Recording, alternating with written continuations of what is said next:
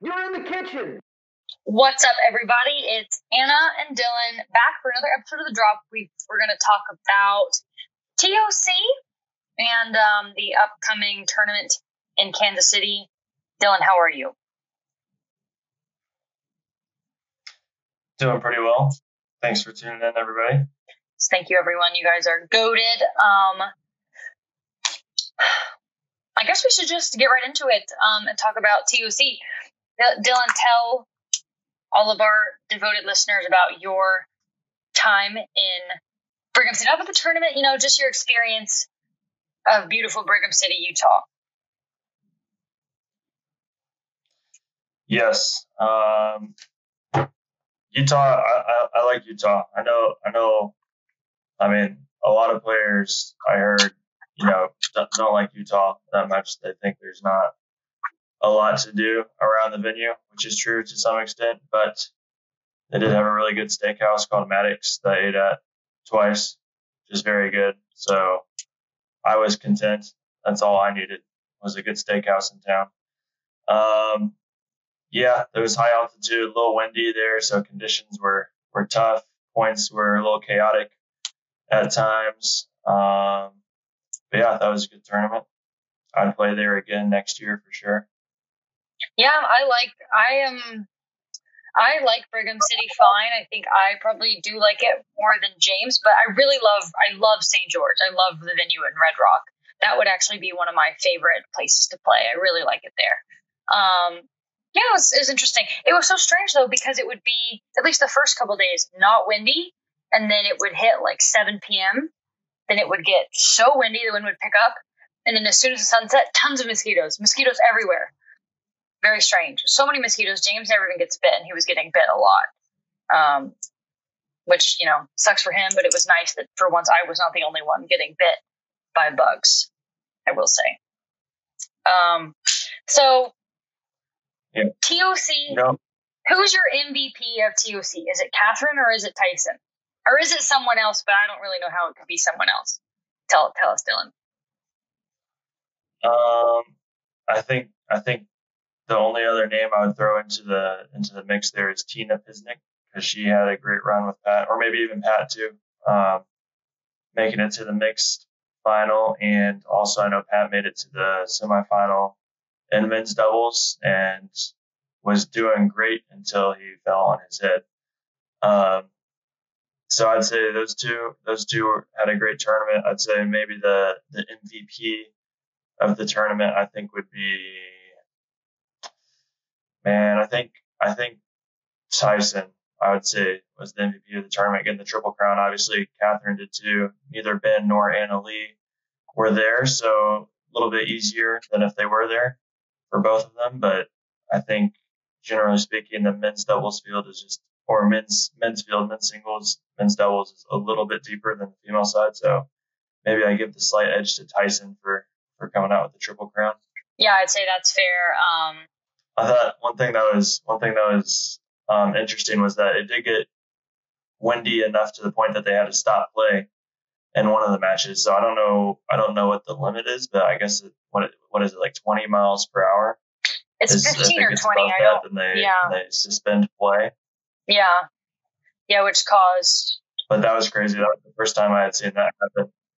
It happened in Riverland last March. It happened. Oh, really? Yeah. But the thing that was funny to me was that the way they measured it was, who was it? I think maybe it was Carl, or no, Carl wasn't there, so it was someone else. Maybe it was Dylan, the new player rep, had like a instrument to measure the miles per hour of wind, and he was like aiming it in different directions. And DJ was telling me the story, and like he pointed at one direction, and it was like 17. He pointed at another direction. They read like 26, and it was kind of all over the place. And even though it was over the limit on some of the measurements, it's just the average. So the average DJ was telling me was lower than 20. It's always just the average. It's the same with grit. It's like, what is it actually? Because it's like you could go up high and it could be like 100, and then, well, not 100, but it could be high, and then you could go like right by the ground and it's going to read like 2 miles an hour. So what's the truth? how windy was it? Because I actually thought it got so windy on Gender Day, like in the last women's match, and then in the preceding mixed semi. I was thinking they were going to pull it, but I guess maybe no one asked or complained. But it was windy. It was as windy as it was when they pulled the mixed matches the day prior, but they didn't. Obviously, probably just no one complained, so they didn't check. But I thought it was super windy, and I was surprised that they played a mixed semifinal that night rather than having like me play the bronze. But all right, let's get into the nitty gritty of the results. Everyone knows this was Catherine and Tyson's tournament, double, triple. Congrats to them. I don't think that's something I'll ever be accomplishing. Not that I am even saying I'd be capable of it, but I just have no interest in playing singles. Even with, this is another one. Leia's got to be like, shoot. Like, I don't know. I would kind of be like, man, I should have just played two more. I should have played two more, and I would have had a good shot. But I think she's at peace with her decision. But if I were her, I couldn't help but have some of those thoughts because it's like, come on. It's like this event. Going in, Catherine was such a heavy favorite with no one who you really thought was going to push her too hard. Always a chance of a loss. But she's so solid, really good at not having bad losses. And then women's doubles, I was really excited for this event. I was really hoping Tyra and I would win. But I have to be honest, I was very worried that we were not going to get through the Brachos. We ended up winning 11-8 in the third, but I think Tyra's biggest issue is her dink quality. Not that she misses a ton, but just that they kind of float a lot and just kind of lack of initiation off the bounce, which I told her. And I was worried about the Brachos because they're such good dinkers. But we scrapped it out. Then lost to Callie and Elise, which hurt a lot. I was pretty upset after that one. But we got bronze, so still a good day, but it's a little disappointing, but a good day overall. Mixed, obviously. What did you think of that match? So Dylan watched a lot of that match of me and James losing to Andre and Rachel. Tell me your thoughts, Dylan, on my mixed match / mixed day, because that was my whole day. I was very curious to see Rachel play because I had never sat down and watched her play before, and I was very impressed with her level in that match. Like, she was leaning in and taking shots out of the air and speeding up like a lot of guys do, which was she was holding her ground at the kitchen line. She wasn't backing up. I thought she played really good. Andre was solid, just super steady, consistent player. Has a pretty consistent level of play for the most part. And yeah, I was talking to Andre after that, and he said that Rachel's level in their next match against Zane and Andrew, I think, was not quite as high as it was when they played against you. But when I watched her play against you guys, I thought she was really solid and definitely worthy of a Premier League spot in MLP. Yeah, it was weird. It was definitely a weird, emotional thing coming into that match because I was a little tight about playing Rachel because I kind of picked her. Everyone knows that. And also, that was for James and I are used to having pretty comfortable first rounds. And that match was anything but comfortable. We knew that going in. And I think that one thing about James and I, or when you play with someone that you are close with, on a personal level, I think that freak out compounds a little bit more. Like when one person is freaking out, it kind of affects the other person. I think the Brachos kind of talked about it, and I was actually talking to the Kawamotos about it on Gender Day. It's like, I don't know, you just affect each other more. Like, you're more emotionally connected, and I just think we were both just really freaking out, and it was over so fast. And after the match, James was like, that felt like a bad dream. It was like I just woke up from a bad dream, and I wasn't that upset right after we lost, but as the day went on, I just got progressively angrier and angrier. But yeah, I was fine. I still played. Woke up the next day feeling better, but I was not happy. I was really unhappy. It was kind of like the day that when we lost in Denver, but that day I managed to just distract myself by going to a concert. But this day in Brigham City, There was nothing to distract me. I'm just watching. I'm watching like There was nothing to do. there was nothing to do. I was watching like Andrea and Zane just destroy Rachel and Andre, and then I see like you guys lose, and then like it's like Gabe and Tyra or Tina and Pat, and I'm just like, no disrespect, but I was like, oh my gosh, like come on. I think everyone on the top half of the draw was wishing they were in the bottom half of the draw. Just such a messy. I'm sure you were also annoyed, you know, when you guys lost. It's about as wide open of a half of the draw could be. It was that day, and you know, well played by Tina and Pat to capitalize on it. Tell us about your mixed day. I was pretty upset after mixed day too. Yeah. How'd you distract yourself? It's kind of similar. I mean, well, just went straight to the steakhouse. No, I'm just kidding. I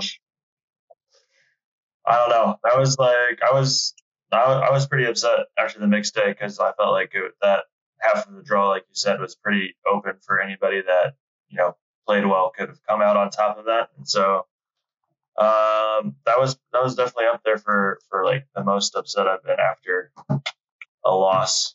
That was pretty disappointing, but it's all good because we play a bajillion tournaments a year, so there's always the next one, you know. Yeah, it's really true. Do you find sometimes that after mixed day, it's like you lose and you just feel like you don't even know how to play mixed doubles? Do you ever feel like that? After mixed day? Yeah. I don't know how to play gender doubles? No. Like, so for me, when I lose in women's doubles, it's just like a level thing. And I'm like, okay, I didn't play that well, whatever. But I don't feel lost. I don't ever feel like, oh my God, I have no idea how to play the mixed or how to play women's. Whereas on mixed day, sometimes I lose and I'm just like, I don't even know how to play mixed doubles. Like, I don't even know what to do. It's like, I don't know. I just feel lost sometimes after losing in mixed. I'm just curious if you feel the same.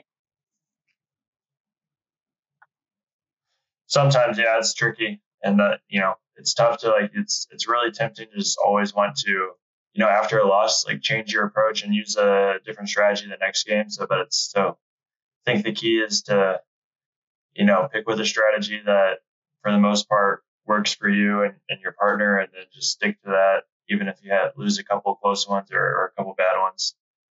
I think you have to resist the urge to you know, dwell on it too long or trick yourself into thinking that you've got to change something. I don't know. Distractions are helpful, I think, because you can really get caught up thinking about it too much. You were saying with Rafa, right? Yeah. So you had some distractions. Oh my gosh! Okay, wait. First, Dylan, you talk about men's. Tell us about your men's day, James. James is about to. Tell us about your men's day with Mr. Andre Dias, Dylan.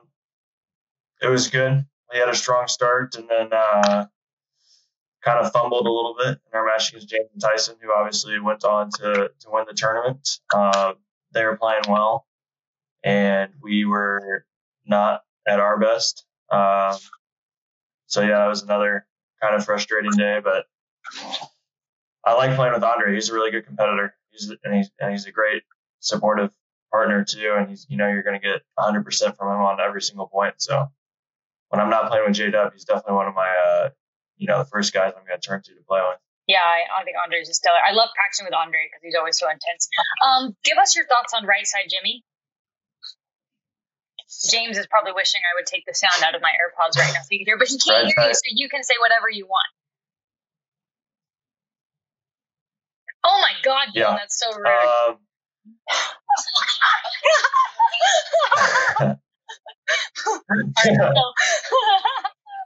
He totally fell for you. He goes, oh my God, what did he say?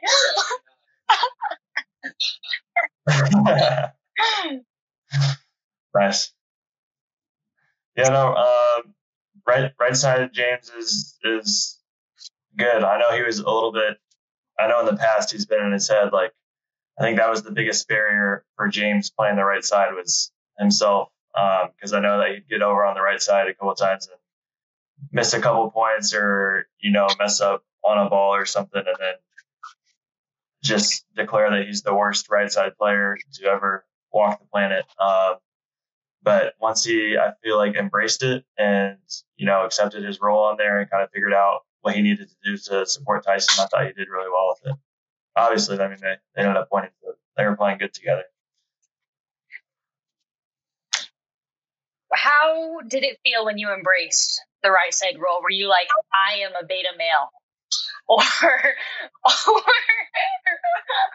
just tell me the thought process, because James has been acting a little differently ever since he started playing the right, embracing the right side role, and I just want to hear from you. Yeah, I know. James and I were talking. He's like, what has happened? He said that he wants to become a right side player, just focus on his right side game for men's doubles and just, be the beta player, be supportive of whoever he has on the left. And he's like, what has happened to me as a competitor? Like, why do I want that? Like, you shouldn't want that as a competitor. You should want to be the guy, Not everyone's the guy. Not everyone's the guy, I guess.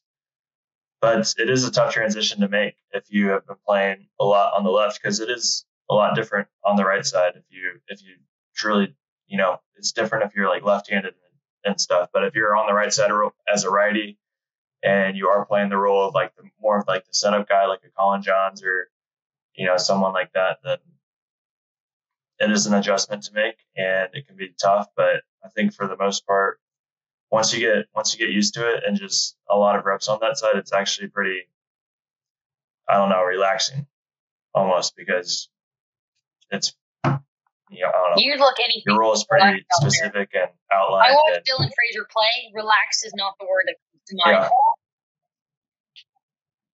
And you know what? You say it's a tough adjustment. No. James has done it for 2 tournaments. Bronze, gold. I think he was built to be a beta male.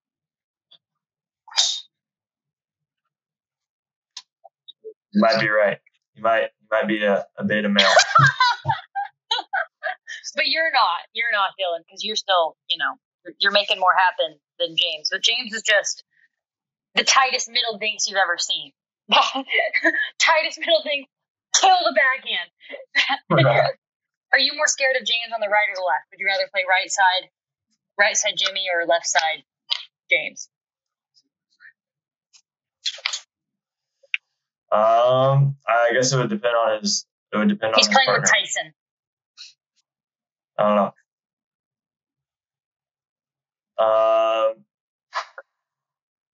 I think they're better. I think they're a better team with Tyson on the left and James on the right.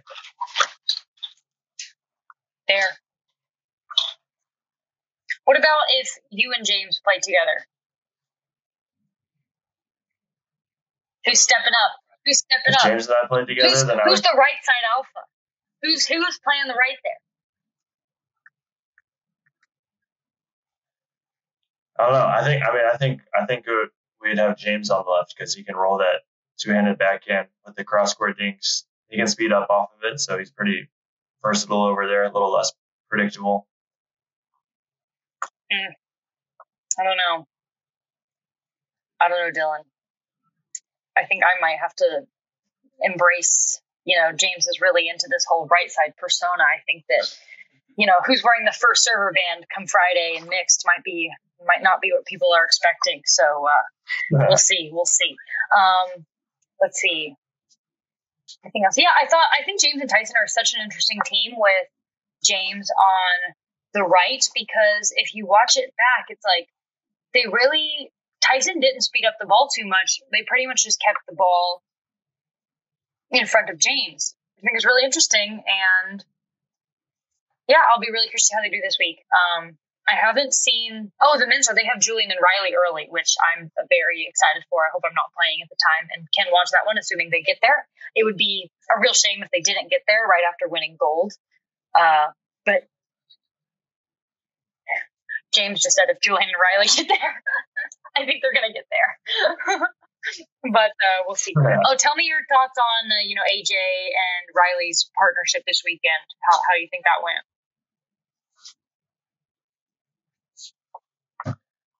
Yeah, I think I don't know. It's interesting. I think a lot of their success depends on AJ's level, which is pretty volatile and changing throughout every single game. So, but they're a good team. They made it to the final this tournament. Who they in Seattle? Who'd they get knocked out by? Oh, Julian and Thomas. But Julian and Thomas were playing really well, and they got them this time. So, thought they were playing pretty well. I think they're a funny team to watch because when AJ is not playing well, not only is he not playing well, but he does some real head scratcher things, and watching Riley just stare at him is so funny. I watched Riley and AJ lose game 1 to Mario Barrientos and Garrett Whitehead 11-7. Oh, it was really funny. It was really funny. And the crowd is going crazy because Mario's from Utah. I don't know where Garrett's from, but that seemed to be bothering them. And they proceeded to win 1-1, just destroy them. But I watched, James has made me watch the men's final, games 3, 4, and 5. I've seen those games a few times at this point, and he has probably seen them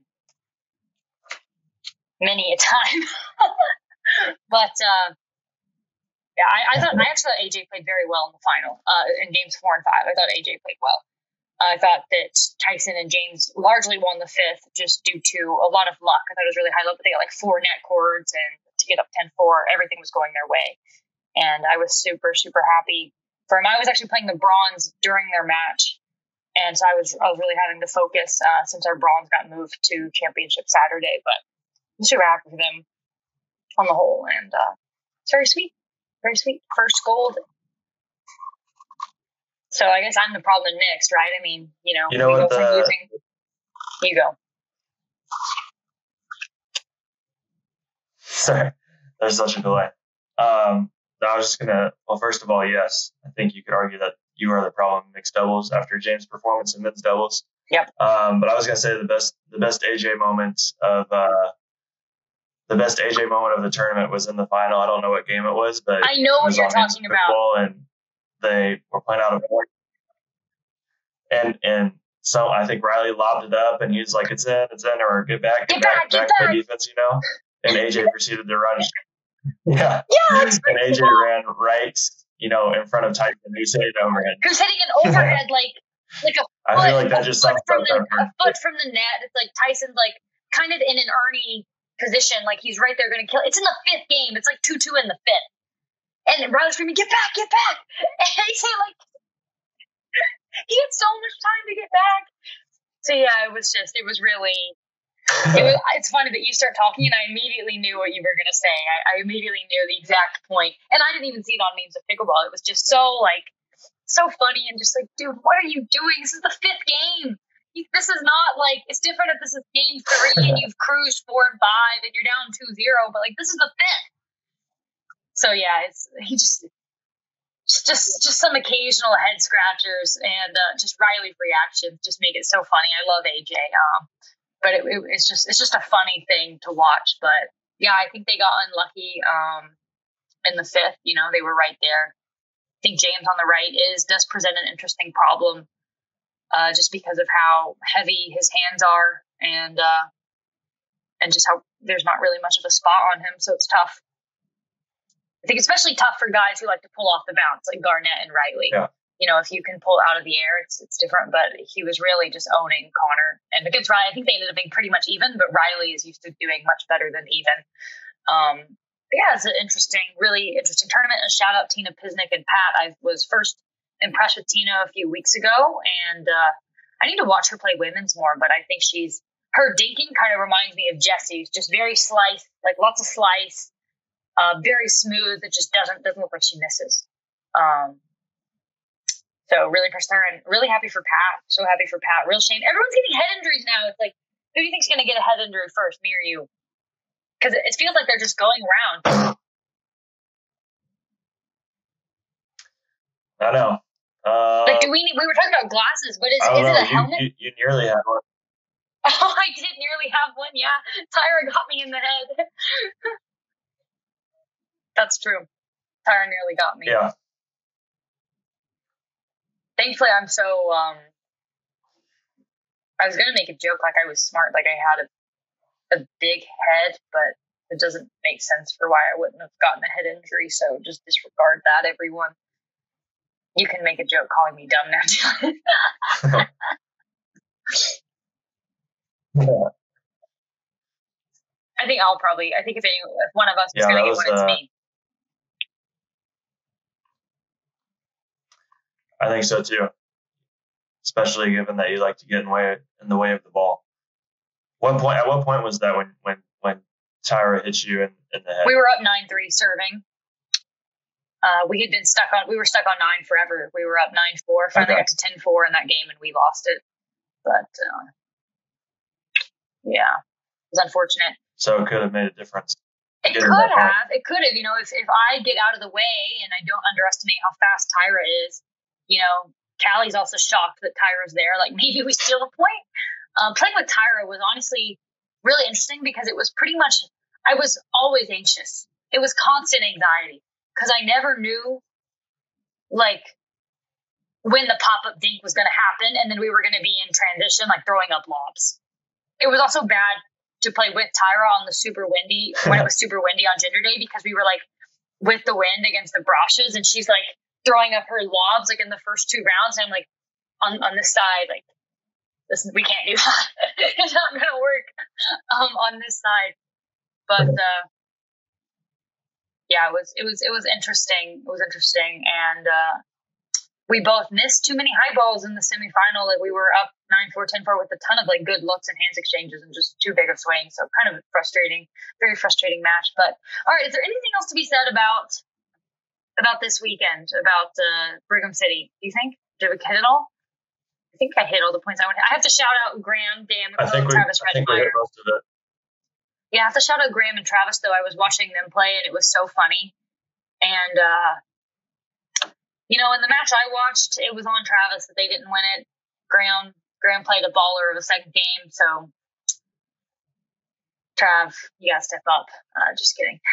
But Graham, it was super fun to watch. AJ actually texted me, like, why do you care so much about this match? And I was like, I don't know. I just really want Graham and Travis to win.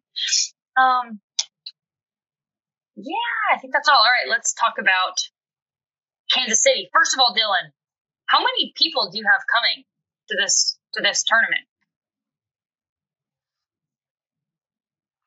I've got quite a few people coming. I was in charge of getting tickets for all the Team Dylan Frazier fans that were coming to support this weekend. And I think I asked, I got tickets from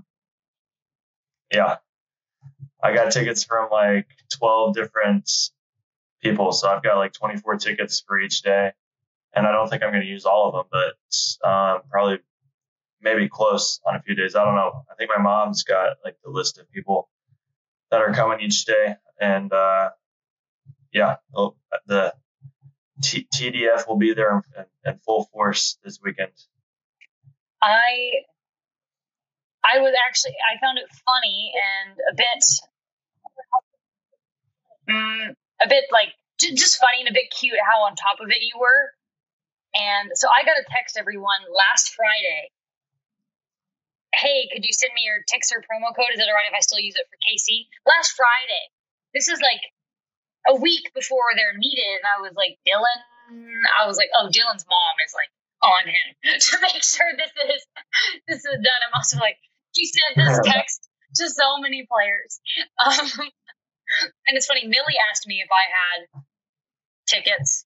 And I was like, no, I don't think James has them either. I was like, you got to ask someone who Dylan doesn't know. Dylan doesn't even know who they are. It's your only chance. Because I think Dylan has asked everyone.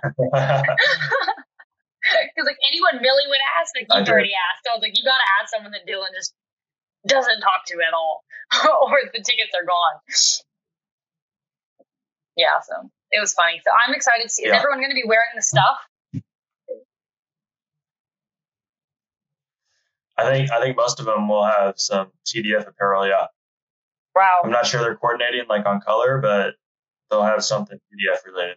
I hope they're wearing the red. I think, or you know what I think my mom made? I think my mom made some rally flags for all the TDF fans, or something like that. Some flags. Wow. Or like a rally towel that you can like wave it in the air. I see. That's awesome. Cheer. That's awesome. Wow. Okay. So the big thing so how do you feel about playing Matt and Ben versus Ben and Colin?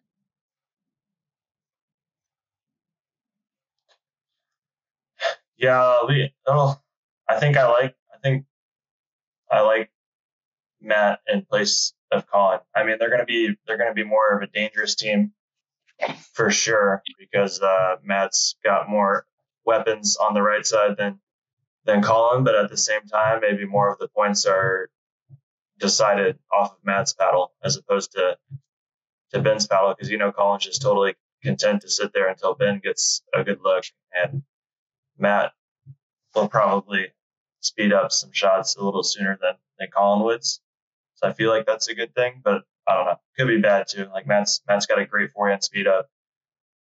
He drops really well. He's got really good hands, so it'll be tough for sure.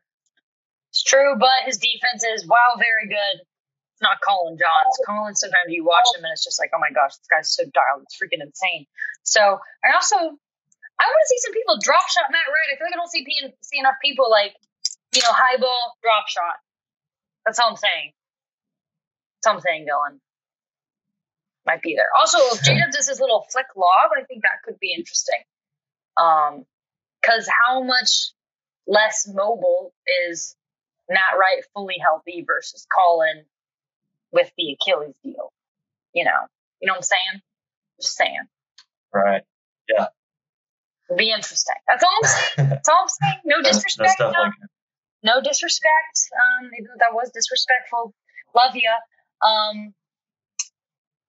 Is there anything else really? I'm playing with Megan Dazan. This is my first turn with Meg Dazan. I was playing Cincinnati with her. Annalie and Catherine are going to be really tough to beat. I do not think I'm on their side of the draw, which is always a good thing, but tons of tough teams for Meg and I to get through. So hopefully we vibe. I'm excited about that. Hopefully James and I bounce back in mixed. The mixed situation was a little frustrating with, all the draws, but I have a really tough draw. Like I would play J-Dub in Georgia, not in the semis, but in the quarters, and then Ben and Ellie in the semis. So really tough to have J-Dub in Georgia in the quarters. So that'll be an interesting match. We'll see. Could go either way. Yeah. Bit of a coin flip. Not feeling too confident after this last week, but hopefully we get some reps in and feel a little better. Mentally, sometimes I feel like I also play better when I'm a little more, when I've just been like significantly humbled. So we'll see. What was I going to say? Do you think we'll see any injuries due to the heat from this tournament? I mean, in men's, I don't know. Are you going to play singles still? Yeah. My gosh, like today, where I was out there and I felt like it was so hot I couldn't breathe almost. And when James was done playing with you, thanks for not letting me play, by the way. What was I? So everyone. If Phil Locklear was available and he was balling out today. There was a men's. I heard he went for like just a full bag at Roscoe Bellamy's neck. Yes. Several times. Oh my gosh. No respect. But everyone, so James had a men's game today. Someone backed out last minute. Dylan vetoed me playing. I should have just vetoed him from this podcast. James. Yeah. James does not have a good track record in setting up games. At least not that I've been part of. He's often not on time. Often someone else has a conflict come up last minute and they're not able to play. Like when James set up rec games for us for 2:30, I'm like, okay, I'm gonna show up at 2:45 and we'll probably be able to play then. And then James texts Connor and I and he's like, I'm running 15 minutes behind. I'm like, okay, so we've still got at least another 25 minutes before James is ready to play. But then like James ended up not being the problem despite his tardiness. It was Jay was got mixed up on the day that we were playing, and he was not able to make it, and so we got Roscoe and Phil Locklear. Are you kidding me? So I still wasn't called upon? Who were, in my opinion, Roscoe and Phil were the two most obvious choices after Connor and Jay fell through. Oh my god! Okay, that's cool. You just don't have Roscoe's height. You don't have Roscoe's serve. Is that what serve. I don't have? Is that what I don't have, Dylan? The height. Roscoe's good. The height is what I don't have. I mean, it's not your fault. Like, can't blame yourself. I can't blame you for that, but it's just a fact. Okay. Anything else to be interesting to be talked about this weekend? We've got pretty much everyone is here. Should be fun. Should be interesting. We'll see, double, triple crown watch, but probably more so Ben and Annalise rather than Catherine and Tyson. The last thing we have to talk about, everyone, is Dylan, do you want to tell everyone about how badly you scared me in Brigham City? And then I think that's all. Oh, yeah. I forgot about that. So, everyone, before Dylan tells the story, Dylan likes to scare me. Dylan scares me not infrequently at these events. Actually, a lot of people scare me because I jump. I'm pretty easy to scare, and Dylan is one of them. So whenever I get scared, I don't know who it is, and it's like, okay, this was some number of people, and Dylan is one of them. All right, you can continue. Yeah, I like scaring a lot of people, but you're definitely among probably the easiest person to scare. Maybe second easiest. My dad's pretty easy to scare too. But we were at a store getting groceries, Rafa and I, and when I was checking out, we saw James walk in, and I knew that meant Anna was somewhere in the parking lot since James is unable to drive himself. And so while I was waiting for Rafa to finish up with his stuff, getting whatever he was getting, made my way into the parking lot. I identified Anna in the driver's seat of the car, totally unaware of her surroundings, very vulnerable. I don't even think the door was locked, so just super easy target. Could have gotten mugged, could have gotten killed, a lot worse. So I decided to teach her a little lesson on safety, be aware of your surroundings, and pretty, I wasn't sneaky about it. I just pretty much walked right up to the driver's side door and banged on the window a couple of times, and Anna freaked out. She was super scared, and I was super happy. He banged on the window so hard. Like a few days later, I saw the window, and I was like, why is it all dirty? Like, what did I do? And then I remembered it's just Dylan's grimy handprints from how hard he hit the window. I was so scared. The door wasn't locked. We're in, like, a random grocery store. That's like Kent's. It's like not even, it's not this isn't a Target, so it was a reminder. And everyone, I have to say, what was in Dylan's other hand after he scared me? Sushi! Grocery store sushi from Brigham City, Utah, from a grocery store no one's ever heard of. I was like, what is wrong with this guy? This guy's insane. And then I proceeded to ask Dylan. Highly recommended the spicy crab. Very good. Then I asked Dylan if he could use chopsticks, and the answer was, can I use two hands? So Dylan, you could be a little more cultured. Just saying. Could work on that. But Dylan got me good. That was probably the word. For me, a fork has always done the trick. So a fork with sushi, though, I feel like a fork with sushi is kind of like tough. If anything, you just use your hands, honestly. I mean, it's kind of still the same, like, pincher motion and everything. But, all right, I think, is there anything else, Dylan, that we missed? I think we covered it. All right. Thank you for listening, everyone. You'll catch Dylan and I in action this week in Kansas City. Hopefully no one goes down with the heat because it is so hot and there's no wind here. It's like not windy. It's like 100 from 9 a.m. to 7 p.m. And I think this week is all on Prime Video, so I think you can watch on Prime Video, which will be interesting. Yeah. Peace out, everyone.